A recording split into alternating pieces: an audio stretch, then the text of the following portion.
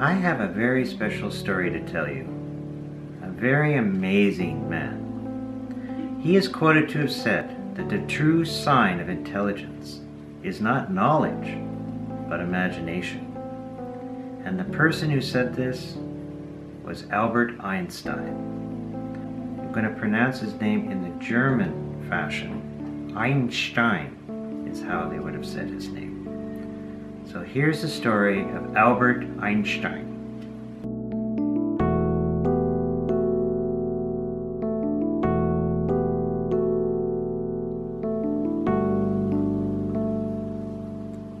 Albert Einstein is the most influential scientist of the 20th century. He was daring, wildly ingenious, passionately curious, and creative beyond measure. He saw a beam of light and imagined himself riding it.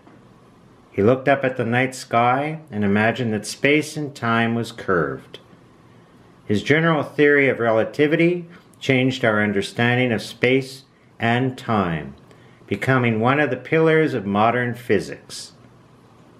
His most famous equation, E equals mc squared, states that anything with a mass has an equivalent amount of energy, and vice versa.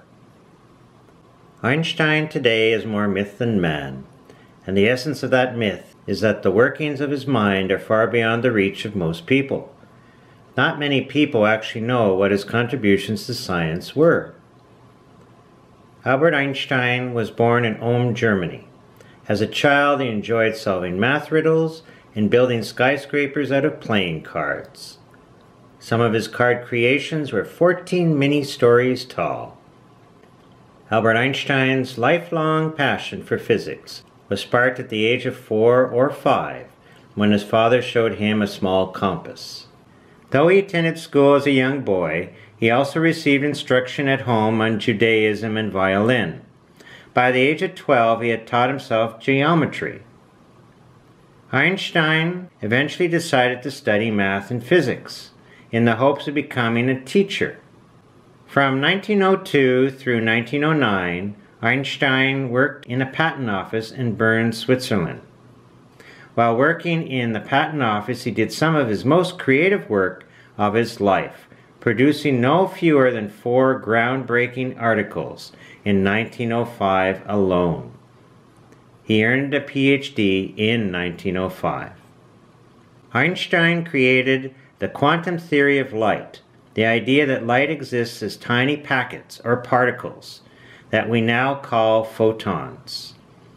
Alongside Max Planck's work on the quanta of heat and Niels Bohr's later work on quanta of matter, Einstein's work anchors the most shocking idea in 20th century physics. We live in a quantum universe, one built out of tiny, separate chunks of energy and matter. Einstein then publishes 2 papers. In one, he invents a new method of counting and determining the size of the atoms or molecules in a given space, and in the other, he explains the phenomenon of Brownian motion. This becomes a proof that atoms actually exist, still an issue at that time. Einstein's general theory of relativity states that what we perceive as the force of gravity between 2 masses actually arises from the warping of space and time. Although the sun's gravity appears to pull the Earth towards it, no such force exists. Instead, the geometry of space-time around the sun dictates how the Earth moves. Einstein applied science to daily life through his patents for a noiseless refrigerator, a light-intensity self-adjusting camera, and a hearing aid.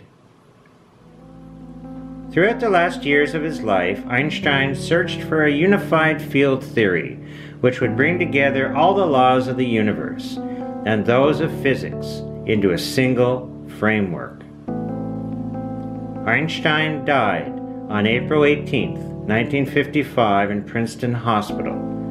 The world's fascination with this kind and gentle genius has not decreased to this day.